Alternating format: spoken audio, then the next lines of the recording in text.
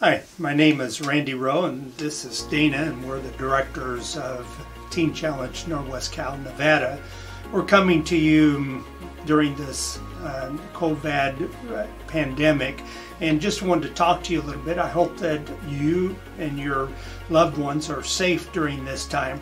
But we're coming to you because in Teen Challenge, we are still operating at full capacity with many students in the program, and yet many of our funding sources have actually dropped off. And so we wanted to come and just make a personal appeal to you to let you know that we're still doing everything we can to help the students, and we really need your help to continue our services to these students.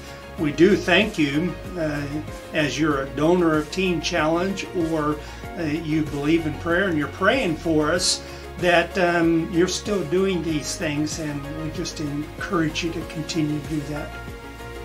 Thank you so much for your support of the Ministry of Teen Challenge. As Randy mentioned, we are full capacity. We have men, women, children, and families that we are supporting and that you're supporting by your donations, and we would ask you to continue to do that. And because of a lot of our income streams that we do our fundraising events, they've had to be canceled.